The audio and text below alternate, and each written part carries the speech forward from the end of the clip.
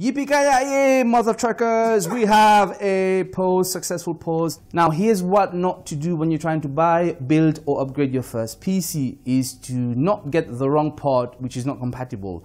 So I've got Jamie with me, and he called me up yesterday to ask for some help with upgrading his existing PC, right?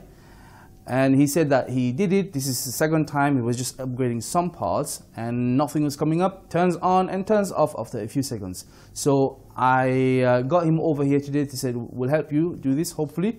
And then I found the problem within the first few minutes. Huge mistake. Let me talk you through it.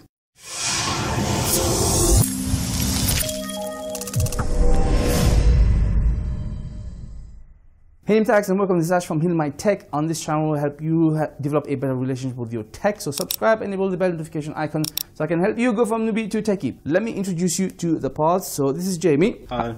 Wait. Okay. What am I doing? And what he had before, he had a motherboard from Asus, which was the Maximus 8 Hero.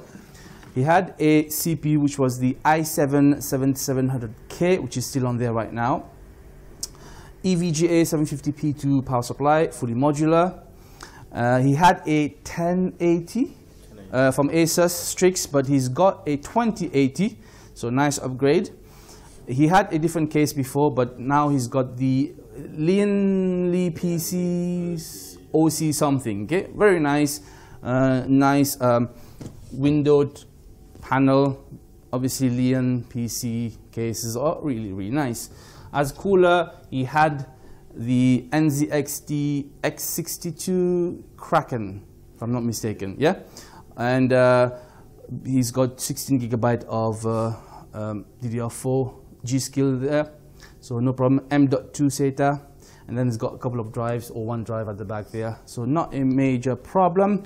Now, the big mistake he made, the processor is a 7th generation Intel processor, 7700K. It is not supported on the motherboard, which is the Asus Maximus 11. That's a big problem. And the reason we know this is because as soon as I asked him whether he checked the CPU support list, he said yes, he did. Some other people did it.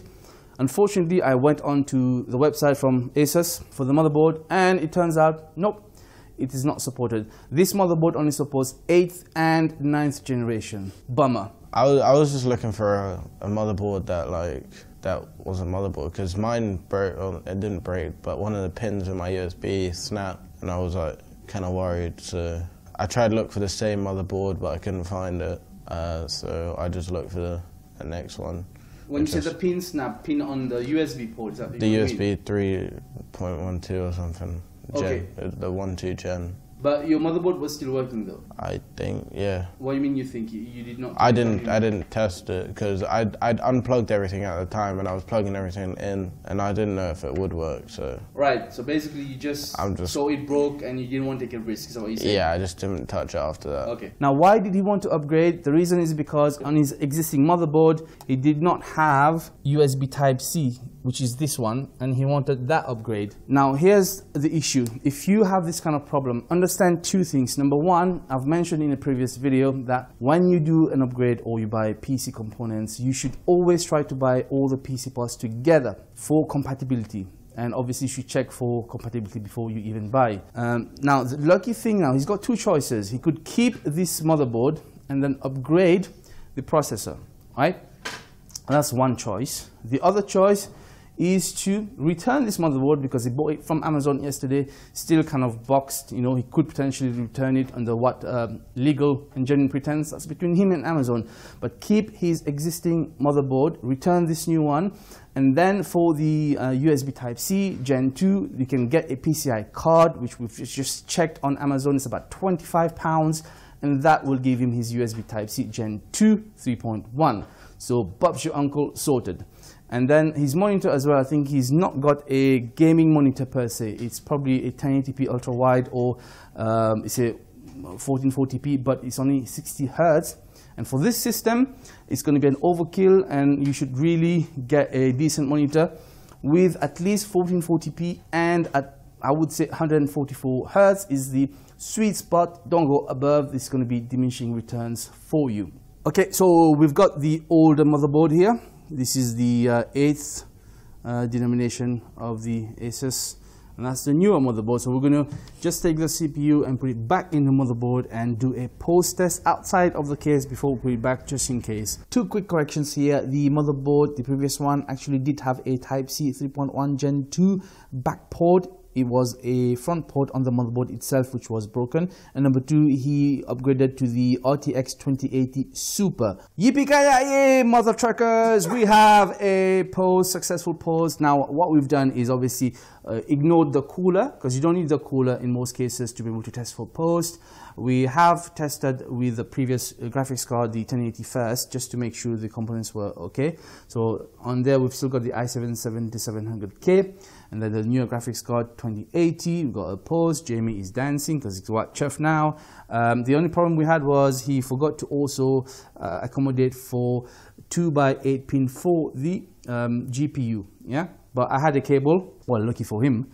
So we managed to test it, and that's it. Done, hunky-dory, perfect. So now we're going to put this back into the case, and off he goes, saving some money. Hopefully can send this other motherboard back. So talking to me about when you were looking for the motherboard, you wanted USB Type-C, Gen 2, whatever. Why did you not think that there would be a problem with compatibility? Did you just think because it's Intel, it should be fine? Is that what you thought? Yeah, I just didn't really think that was a problem, but clearly it was. So the fact that you're trying to buy the same make and model, but an upgraded version, so version 11 instead of 8. So you thought in your mind, then it should be compatible. So the compatibility issue did not even come into your mind, right? Yeah. Right. Yes. What have you learned from this experience? Compatibility is the main factor when looking for things. I mean, if you were to advise someone or do this next time, what would you do? What would you not do? First of all, I would look at the motherboard, look at its compatibility, look at your other parts, like what they are. Do you think there's a lot of people that make these kind of mistakes? Hopefully. Feel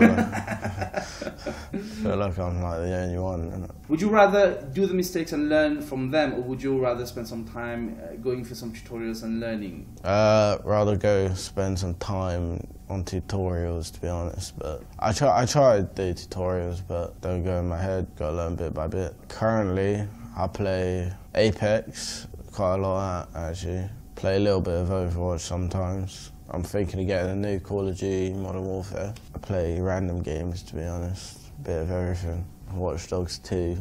Okay, enough. Shadow of the Tomb Raider. MGS. I'm gonna be okay for a while. Next thing I'll upgrade is my processor, but that won't be for a while. Shameless plugging. Shout out to my friend Sam Delph, my friend Ben, and then go sub to HealMyTech right now. Cool. All right then. What I want to remind all of you is when you are going to upgrade or buy your PC, well, we're talking about upgrade here, you should think about where you want to upgrade following the Pareto principle, the 80-20 principle, which means 20% of the input will give you 80% of the output. In this case, if you're a gamer and you want to upgrade your gaming features, the motherboard is the least of component to think about upgrading, because it does not change a lot in terms of gaming. Okay, it's a marketing gimmick when they talk about gaming motherboard and gaming this and gaming that. The only gaming is the graphics card. That has to be as decent as you can get. And in terms of other things, probably I would say, what else is for gaming? The monitor. Yeah, as long as you get a decent graphics card and your monitor is a gaming monitor. If you're an FPS person, definitely 144 Hertz and definitely 1440p minimum. In terms of size and resolution, if you're sitting quite close to your desk, you can't really benefit much from 4K on a 24-inch monitor. It's not going to be a good value for money buy. So think about that. What else can we talk about in terms of gaming? And yeah, think about where you want to spend the money. So don't overspend on features and parts which will make no difference to your gaming, but instead try to maximize your gaming ability with the right parts. And I'm rambling at this stage. I need to shut up. So thank you for watching. I will see you in the next one. This was Ash from HealMyTech, helping you go from newbie to techie. Until next time, peace out. Don't forget to check out the video up here and the playlist down here.